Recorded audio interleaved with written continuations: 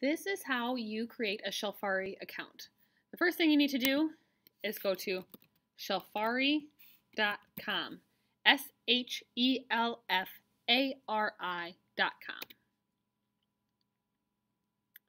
When you get there, you're taken to their main screen, their home screen. What you're going to need to do is go to the top right of your screen and click sign in. Now, most of you, the email address will probably automatically appear right here. Now, I already have an account through eStamp, but to show you the steps you're going to go through, I'm going to come up with one from my other email address, an old one. You need to keep your school address there, and then instead of saying my password is, you will click I do not have an Amazon.com password, and then sign in using our secure server. It'll take you to your registration page.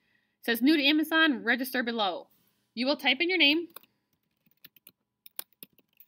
I'm actually going to type my maiden name, Emily Ryan, your email address, and then it asks you to type your email address just one more time. Then you need to come up with a password. Come up with a password that you'll be able to remember, because it will be your only password. If you want to, you can write it down on the inside cover of your agenda. I would do that now. When you have it written down, you're going to click Create Account.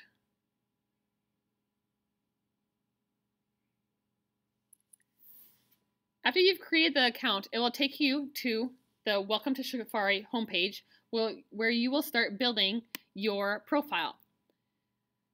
Because this is an online source, I don't think that we need to have our full name. So I'm going to ask you to do your first name and your last initial. You do need to type in your first name and your last name. Again, I'm going to have Emily.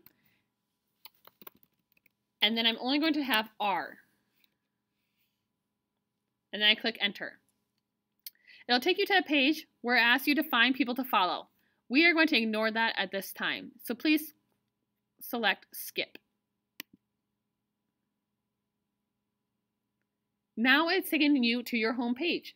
You will see that there are many things to look at and there's a lot going on. This is only the beginning, the first thing that we're doing. Hopefully, as we grow and as I learn more about it, we learn more and more and more to make our profile and our Shelfari account even better.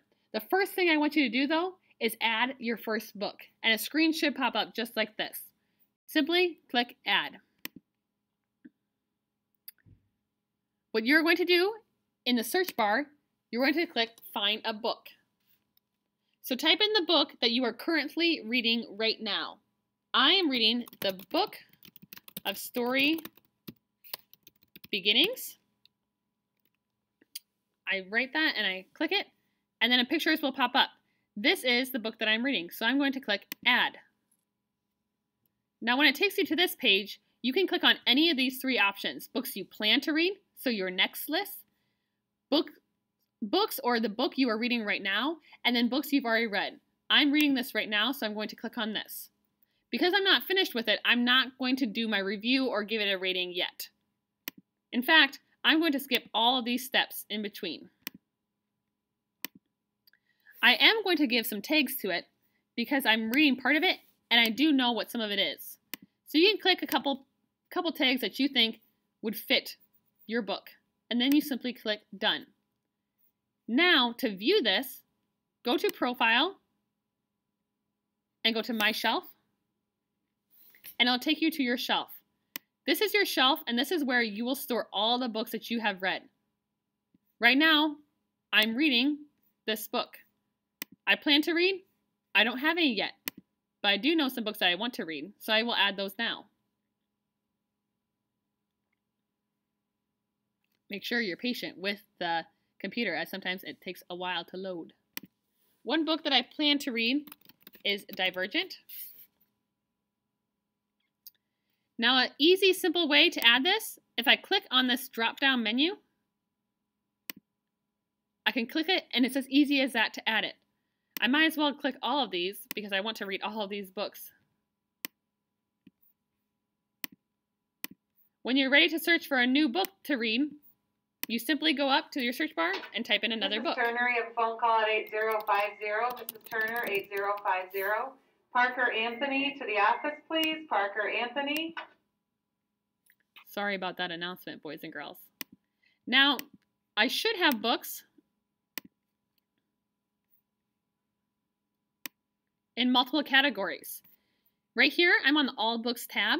If I go to the books I plan to read, it takes away the books I'm reading and just my book list. Here's the book I'm reading right now. I do need some books that I've already read.